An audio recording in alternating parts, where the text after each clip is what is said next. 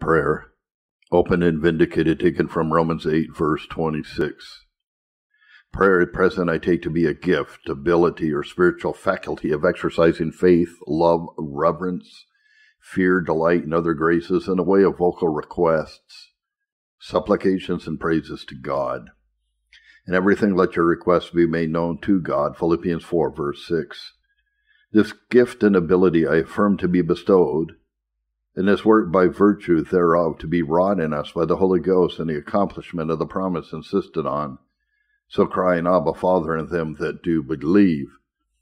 And this is that which we are to give an account of, in which we shall assert nothing but what the Scripture plainly goes before us in, and what the experience of believers duly exercised in duties of obedience confirms. And in the issue of our endeavor, we shall leave it to the judgment of God and His church, whether they are ecstatical, unaccountable raptures that we plead for, or a real gracious effect and work of the Holy Spirit of God. The first thing we ascribe to the Spirit in this is that He supplies and furnishes the mind with a due comprehension of the manner of prayer, or what ought, both in general as into all our particular occasions, to be prayed for. Without this, I suppose it will be granted that no man can pray as he ought. For how can any man pray that knows not what to pray for? Where there is not a comprehension of this, the very nature and being of prayer is destroyed. And in this, the testimony of the apostle is expressed, Romans 8, verse 26. Likewise, the Spirit also helps our infirmities, for we know not what we should pray for as we ought. But the Spirit Himself makes intercession for us with groanings which cannot be uttered. It is that expression only which I at present urge. We know not what we should pray for as we ought. This is generally supposed to be otherwise, namely, that men know well enough what they ought to pray for, only they are wicked and careless, and will not pray for what they know they ought so to do. I shall make no excuse or apology for the wickedness and carelessness of men, which, without doubt, are abominable. But yet I must abide by the truth asserted by the apostle, which I shall further evidence immediately, namely, that without the special aid and assistance of the Holy Spirit, no man knows what to pray for as he ought. But yet there is another relief in this matter, and so no need of any work of the Holy Ghost in it, and we shall be accounted impudent if we ascribe anything to Him in which there is the least colorable pretense that it may be otherwise effected or provided for. So great an unwillingness is there to allow Him either place, work, or office in the Christian religion, or the practice of it. Therefore it is pretended that although men do not of themselves know what to pray for, yet this defect may be supplied in a prescript form of words prepared on purpose to teach and confine men to what they are to pray for. We may therefore dismiss the Holy Spirit and His assistance as to this concern of prayer, for the due manner of it may be so set down and fixed on ink and paper that the meanest capacity cannot miss of his duty in it. This, therefore, is that which is to be tried in our ensuing discourse, namely, that, whereas it is plainly affirmed that we know not of ourselves what we should pray for as we ought, which I judge to be universally true as to all persons, as well as those who prescribe prayers as those to whom they are prescribed, and that the Holy Spirit helps and relieves us in this, whether we may or ought to relinquish and neglect His assistance, and so to rely only on such supplies as are invented or used to that end for which He has promised, that is plainly whether the Word of God be to be trusted to in this manner or not. It is true that whatever we ought to pray for is declared in the Scripture, yea, and summarily comprised in the Lord's Prayer. But it is one thing to have what we ought to pray for in the book, another thing to have it in our minds and hearts, without which it will never be to us the due manner of prayer. It is out of the abundance of the heart that the mouth must speak in this manner, Matthew 12, verse 34. There is therefore in us a threefold defect with respect to the manner of prayer, which is supplied by the Holy Spirit, and can be so no other way, nor by any other means, and in this He is to us a spirit of supplication according to the promise. For, 1, we don't know what our wants are. Number 2, we know not the plies of them that are expressed in the promises of God. And number 3, we know not the end in which what we pray for is to be directed, which I add to the former. Without the knowledge and understanding of all these, no man can pray as he ought, and we can no way know them but by the aid and assistance of the Spirit of grace. And if these things be manifest, it will be evident how in this first instance we are enabled to pray by the Holy Ghost. First, our wants, as they are to be the manner of prayer, may be referred to three heads, and none of them of ourselves do we know are right, so as to make them the due subject of our supplications, and of some of them we know nothing at all. 1. The first consists in our outward straits, pressures, and difficulties, which we desire to be delivered from, with all other temporal things in which we are concerned. In those things it should seem wondrously clear that of ourselves we know what to pray for, but the truth is, whatever our senses may be of them and our natural desires about them, yet how and when, under what conditions and limitations, with what frame of heart and spirit, with what submission to the pleasure of God they are to be made a manner of our prayers, we don't know. Therefore God calls the prayers of most of them a howling, and not a crying to him with the heart, Hosea 7 verse 14. There is indeed a voice of nature crying in its distress to the God of nature, but that is not the duty of evangelical prayer which we inquire after. And men oftentimes most miss it when they think themselves most ready and prepared. To know our temporal wants, so as to make them the manner of prayer according to the mind of God, requires more wisdom than of ourselves we are furnished with. For who knows what is good for man in his life, all the days of his vain life which he spends as a shadow, Ecclesiastes 6:12. And oft times believers are never more at a loss in how to pray aright about temporal things. No man is in pain or distress or under any wants, whose continuance would be destructive to his being, but he may, yea, he ought to make deliverance from them the manner of his prayer. So in that case he knows in some measure or in general what he ought to pray for, without any peculiar spiritual illumination. But yet the circumstances of those things, and wherein their respects to the glory of God and the supreme end or chiefest good of the persons concerned stands, with regard whereunto they can alone be made the manner of prayer acceptable to God in Christ, are that which of themselves they cannot understand, but have need of an interest in that promise made to the church that they shall all be taught of God. So much more in such things as belong only to the conveniences of this life, and in which no man of himself knows what is good for him or useful to him. Number 2, we have internal needs that are discerned in the light of a natural conscience, such as the guilt of sin, in which that accuses sins against natural light and the plain outward letter of the law. These things we know somewhat of without any special aid of the Holy Spirit, Romans 2 verses 14 and 15, and desires of deliverance are inseparable from them. But we may observe here two things. First, that the knowledge which we have of these of ourselves is so dark and confused, is that we are in no ways able by this to manage our wants in prayer aright to God.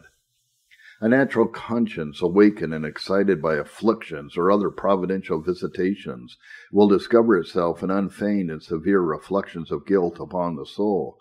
But until the Holy Spirit convinces us of sin, all things are in such disorder and confusion in the mind that no man knows how to make his address to God about it in a due manner.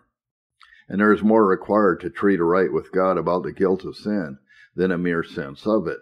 So far as men can proceed under that sole conduct and guidance, the heathens went in dealing with their supposed gods without a due respect to the propitiation made by the blood of Christ.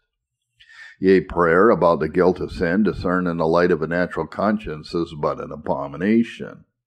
Besides, too, we all know how small a portion of the concern of believers lies in those things which fall under the light and determination of a natural conscience. For the things about which believers do and ought to treat principally and deal with God in their supplications are the inward spiritual frames and dispositions of their souls, with the actings of grace and Son in them. Hereon David was not satisfied with the confession of his original and all known actual sin, Psalm 51, 1-5, nor yet with an acknowledgement that none knows his own wanderings, whence he desires cleansing from unknown sin, Psalm 19, verse 12. But also he begs of God to undertake the inward searching of his heart, to find out what was amiss or not amiss in him. Psalm 139, 23 and 24 is knowing that God principally required truth in the inward parts.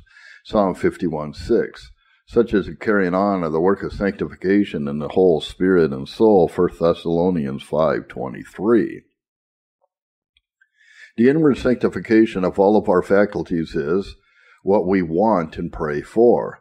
Supplies of grace from God to this purpose with a sense of the power, guilt, violence, and deceit of sin, and its inward actings in the mind and affections with other things innumerable, thereunto belonging, make up the principal manner of prayer as formally supplication. To the manner of prayer, taken largely for the whole duty so called, everything in which we have intercourse with God in faith and love belongs.